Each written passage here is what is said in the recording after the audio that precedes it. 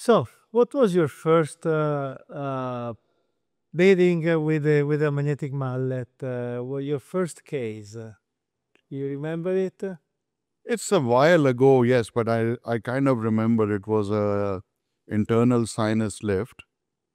And I mean, a regular internal sinus lift, about 4.5 millimeters crestal bone was remaining. And it worked. I mean, it was very easy to do it. But the good part that I saw, which was really interesting to see, was that I actually transposed the bone to the new floor, and I did not have to do a graft.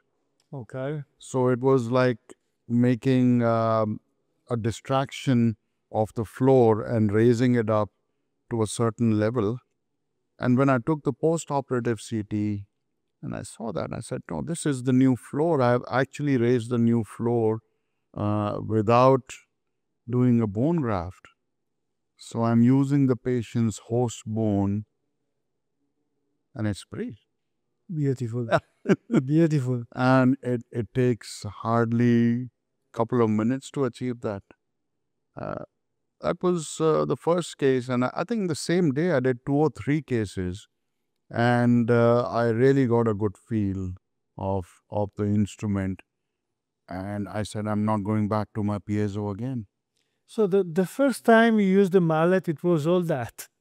Yes, on the first day that I used it. You were a natural. You were natural for the magnetic mallet. I think it's just something that fit in my hand very well.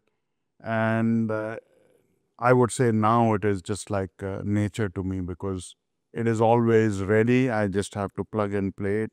And I use it sometimes in combinations with the drills, and sometimes in combination with the extraction. So it's something that is always there as an assisting tool for me. And for the maxilla, of course, less and less drills and more mallet. This is the standard protocol in my practice now. And it works, it seems to be working wonderfully well. How do you introduce it to the patients, explaining the benefits, explaining what would have happened if you didn't have this technology? What's your style?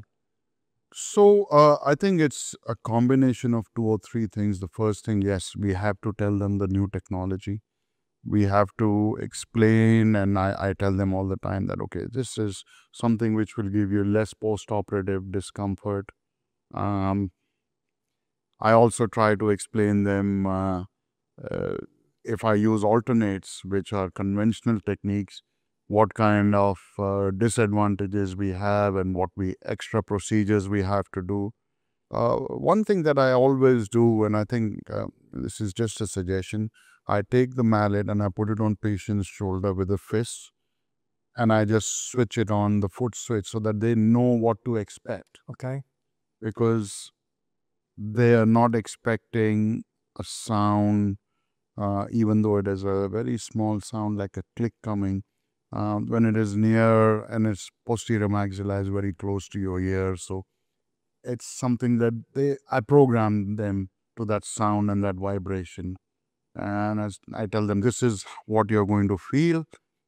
And most of them don't bother after that point in time. Oh, this is fine. Yeah. That's a very good way. One of the most used way to prepare the patient Yes. to something that is not so dramatic, but still Yeah. And I just tell it them increases the experience. it increases and it gets them prepared for the unexpected. So in anticipation of the unanticipated. Yes, I like that. If you like to call that. Uh, a more clinical, technical question. How do you approach the use of the magnetic mallet with the bone condensation? Meaning, are you afraid of overcondensing when you use the mallet? Sometimes I am, and I will tell you my experience. It was last year in May where I think I overcondensed, and as I was inserting the implant, the implant driver broke. And that's not a good feeling when that happens. Okay. And I don't blame any instrument, and I think I don't blame any technology. I just thought that this is a poor quality implant driver, and it was from a very reputed company. So I sent, and I have that video recorded because my assistant was recording it. And it's like, why did this happen? So I sent the driver back. I was able to retrieve the driver and finish the procedure. It wasn't that big a deal because the implant was almost in. But analytically looking at it, I looked at the torques that I was getting while I was inserting, and they were in excess of 70 newtons. So sometimes now I use, as I said, combination, and especially I think true with the very active implants because they engage so much bone, and the bone implant contact is too high. So sometimes you need to use your drills, and I would not use the drills for complete osteotomy. I would just go 2 or 3 or 4 millimeters depending on the length of the osteotomy. But yes, over condensing can happen. Doesn't happen in every case. You just have this one case a year that it can happen. I've had it happen a second time recently, but now I'm being careful in doing that because the force of the magnetic mallet will actually condense the bone, and I feel as you are putting the implant and you're going 1, 2, 3, 4, 5, 7, your torques are increasing in a very steady way. It's very important to see how you get your final torque value. If it is going from 15 newtons to say 40 newtons in 2 turns, then the stability is not that high. But if it is going from 15 to 20 to 22 to 20, and you can measure that when you see it on your dispenser, physio dispenser, yes, it is increasing. Now I know that implant is solid.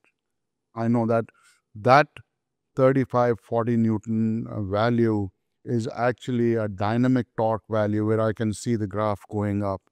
And as an implantologist, I like to see that in all my cases. So yes, bone management is very important, and it's just the tactile sensation that you get. And with experience, I know now when to use in combination with a drill, and I'll just use a very slow speed just to create enough room for the implant to go and take its place in the osteotomy site. I would not do it for all cases, but if I do feel the resistance, I am not shy in using the drills because I want the best result at the end of the day. Okay. That's So on a scale from 1 to 5, where 1 is very seldom and 5 is very often, where do you place the use of the magnetic mallet for your extractions? for the extraction. I would say I would use it in about 50% of my cases. Okay. I'm not using it for all my extraction cases. I should be using it more, but following the extraction, definitely all the time, All of the time. especially in the maxilla, because I would say about 70 to 80% of my cases are immediate implant placement, and the numbers are increasing with the use of magnetic mallet because it is just an extra procedure of 1 or 2 minutes that is required to place an implant in that extraction sockets. It doesn't take too long. So for me, using it post-extraction is stress-free. I call it stress-free implant placement because it is so straightforward. Okay. Sometimes I need to make my change my angulation, so I will use the first osteotomy site with the first instrument. It is called the first, right? If I'm not mistaken. So if I want to change the angle completely, that first helps me a lot, and it's just a wonderful experience to see that how you are actually transposing the bone and changing the angles to place your implant in a favorable site. Post extraction, that procedure is really making a difference. I think so for the patients too, not only for the dentist, because they don't have to go for another surgery. This the same anesthesia, and a few more minutes, the implant placement is done. So I think it's a win-win situation for the dentist and the patient overall. and reducing the trauma is, I think, the key for both the dentist and the patient, because your overall inflammation and pain control is just tremendous with the reduction of trauma.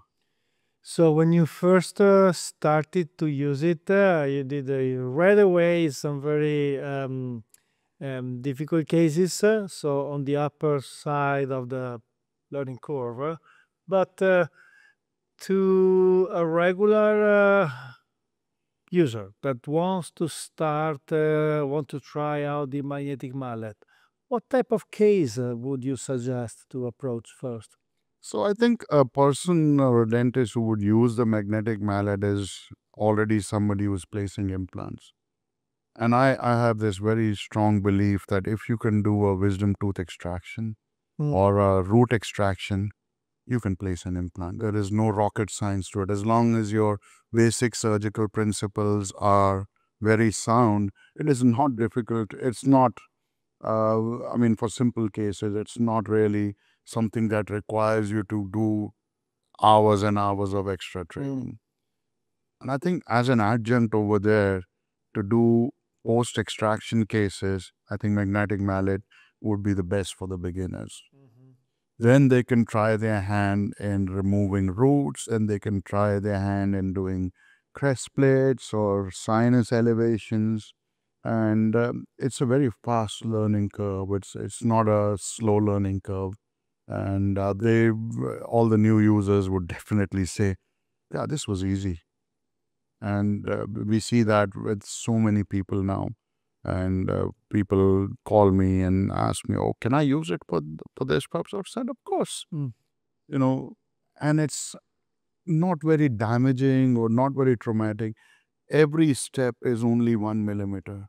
So the control that you have on your osteotomy side, say for a 10 millimeter implant, you have such a lot of control that you can do it 5, 6, 7, 10 times and still have a controlled osteotomy. Okay. So that is the beauty. You can control your angles, you can control your placement. You want to move it a little palatal, just move the instrument a little palatal and then go another 1 millimeter. I'll tell you an example. Okay, so what happened was, this is something on an upper second molar that I was doing recently, about 2-3 months ago. So it was an edentulous area. Extraction had been done maybe 6 weeks ago. And I started using the mallet in a straight direction. And I had the CT scan. And then when I took an intraoral x-ray, I said, the distal root of the 6 is coming like this. And I said, how could I have missed it on the CT scan? Because it looked very different on the CT scan. But when I put my depth gauge to see my angulation, I said, I am now going to hit this root. So what do? I changed my angle. I went 2 millimeters distal and I changed my angle. Now I have an osteotomy site which was made only about 2 millimeters away. Okay. Already. So it has been already prepared to a depth of 4 or 5 millimeters. And I was thinking whether these two will meet and I will have a failure because I will have a larger osteotomy site. And then at the end of the preparation for a 6 millimeter by 8 millimeter implant, I could just see two sockets, one socket going this way and the initial going this way with a clear distinction of bone in between them, just like an interradicular septum for a molar. And I was like, this is fantastic. I could have never achieved that with a drill because of the vibration and the softness of the bone. So I placed my implant in the right direction. I just augmented the first osteotomy. And after 2 months, I load and it's a beautiful result. And primary stability of, I got a 35 Newton torque on that. And initial primary stability of around, if I remember, it was around 67 on an ISQ, which is great for a upper second molar. So I was very pleased with the result. And I said I could never achieve this with a drill, ever. You're describing such a beautiful surgery. It's really a pleasure to listen. It is the experience, and it is just that, simplest of the surgery can become complicated because of patient factors Yeah. or a dentist factor. And we should have the technologies. See, a complication is a complication when you let it happen. If you can manage the complication, it's not a complication anymore. So, from my point of view, this instrument is helping me to manage potential complications which can happen. And as I said earlier, stress free. I'm very, very relaxed when I'm using it because I know the time of contact of this instrument to the bone is limited. I know I will achieve my osteotomy faster than I can do the drilling. And I know it is going to be predictable each and every time. Each and every time it is going to be predictable. So I'm very happy from that point of view. Well, so here the bottom line is that we definitely have a technology that is playing and will play more and more a major role in implantology.